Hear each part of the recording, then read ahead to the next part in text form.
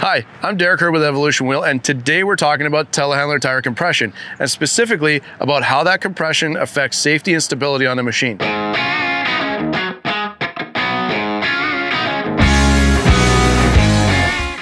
Okay, so we're talking about compression in a telehandler tire right now, and the thing you really want to look for is a tire to have a linear load profile so that it compresses at a predictable rate.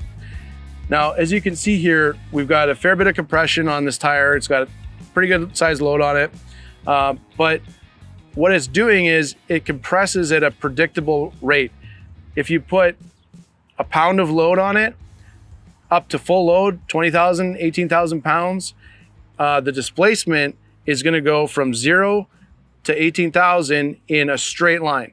So you can draw a graph, an X and a Y, start in the corner and go straight out to full load, and it's gonna be a straight line.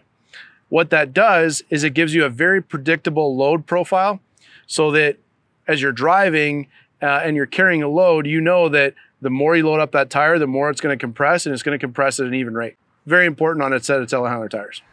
Okay, so to wrap things up here, when you're evaluating different telehandler tires and you're looking at compression, make sure that you're looking for a tire that has a linear load profile so that the operator has maximum stability and safety while he's operating that machine.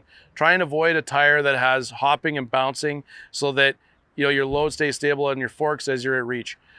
I'm Derek Herb with Evolution Wheel. If you have any questions, give us a call. We're always here to help. We'll talk to you soon.